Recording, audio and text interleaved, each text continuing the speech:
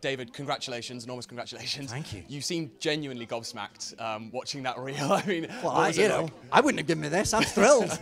I'm thrilled that somebody else wanted to do it. No, it's amazing. It's very overwhelming, yeah. Did you not have any clue? You didn't like pick up on any sly hints or?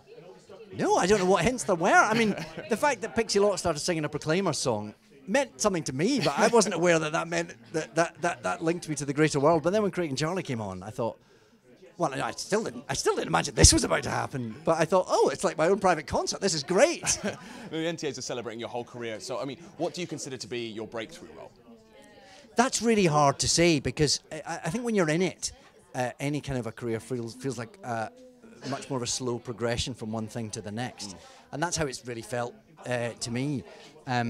I think people objectively are aware of you when they're first aware of you, and that then becomes, you know, what your breakthrough role, I suppose. But it's quite hard to be objective about. I think. I suppose something like Doctor Who meant, you know, it had a ubiquity to it that sort of nothing else has really. Universal. Yeah, because it's a kind of cross-generational, cross-cultural thing. Broadchurch has come close to that, though, in ways that none of us, I think, predicted, and that's wonderful. To be in the centre of something like that is great.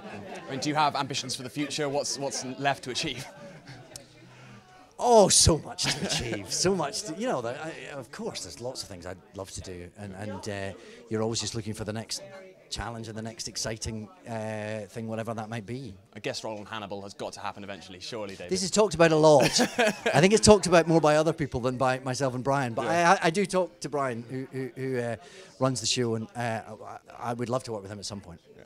I mean, 7 years ago, I think it was now, you made the dramatic declaration that you would be leaving Doctor Who. Yes. I mean, what do you think of the show in its current state and with Peter Capaldi? I've always loved Doctor Who. I grew up loving Doctor Who. I know you're a fan. The fact that I get recognised for being on the telly is due in no small part to the very existence of Doctor Who, which is the show that I grew up loving and was so inspired by. So I continue to be thrilled and inspired by it. It's great, and the fact that I'm slightly on the other side now has vanished. Now I just get to enjoy it again. Yeah. Well, we love seeing you in the 50th, so would you like to work with Peter on the show again? Or? Well, I did work with Peter on the show previously, of course. Oh, well, that's true. Yeah, technically.